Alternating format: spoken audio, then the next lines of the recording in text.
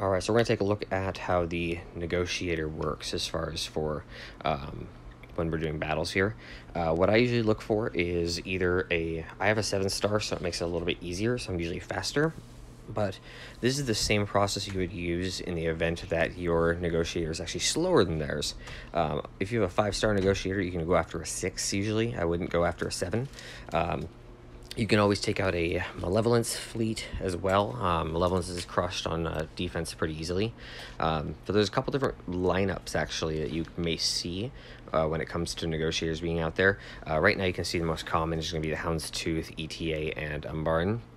But there's also a version where instead of having Umbaran out there or Houndstooth, instead they'll have Ahsoka's ship, which is actually a little easier even to take down. So we're gonna go ahead and run through this one here real quick.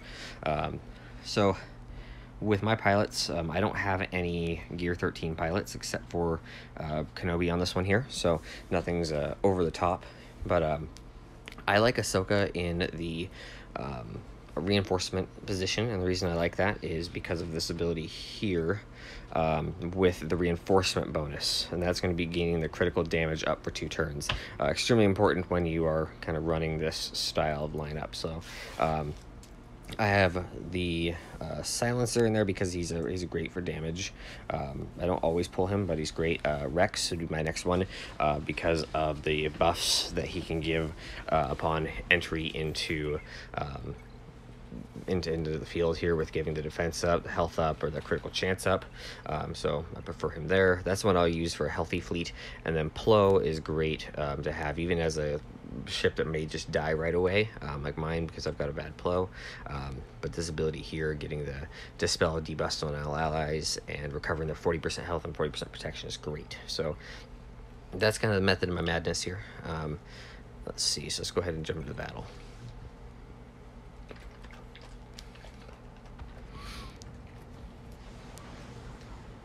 So right out the gate, it doesn't really matter if their other ships are a little faster. The key is to always focus on Anakin first. I'm actually going to use my basic at first. What you need to do is you need to get Anakin down to the red before the other capital ship goes.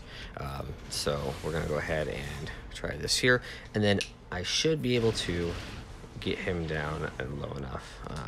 So this one didn't work out as well. But if you get Anakin low enough, he will actually be able to stop the enemy from using their days.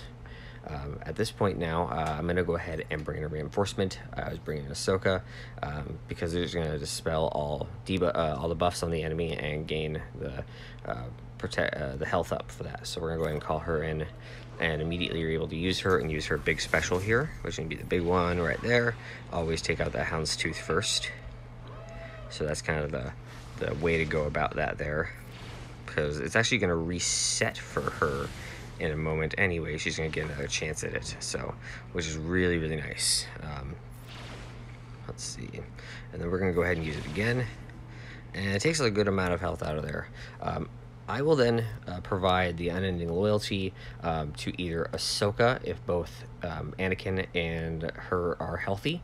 But in this case, since Anakin is on the verge of death, we're going to go ahead and give it to him, which is going to give him the chance to be revived, essentially, in the event that they do get the unending loyalty up again. So, or take him down. So, let's see.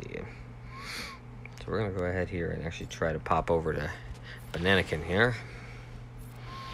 I'm going to put him out of his unending loyalty, and then my health is kind of low here, so I'm going to go ahead and pull in Plo to get rid of any debuffs and heal everyone up a bit, and then I'm going to go ahead and probably, let's see, so I don't need to dispel any debuffs, and at this point I don't need to heal up again.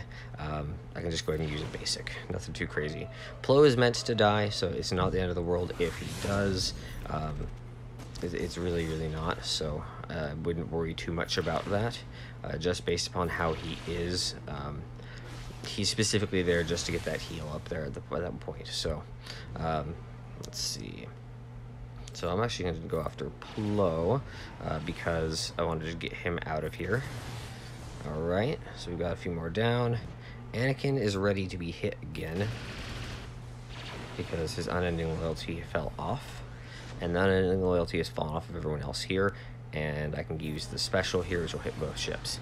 So that's kind of a good basis for the run.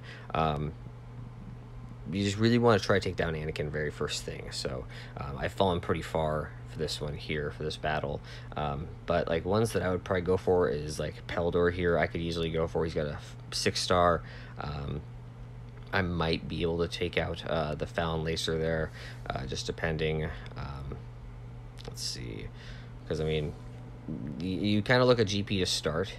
But what you're really looking for when you find an enemy that you really think you might go for, you're going to go ahead and select their main capital ship, see what they've got going on as far as their abilities go, and then I check their speed to see if they're faster, just to kind of know how important it is to get the ship ready, or Anakin's down. But it's just kind of also knowing your own ships. I also sometimes check out the pilots as well. I try to avoid R7s at the moment, only because I don't have the relics on my pilots.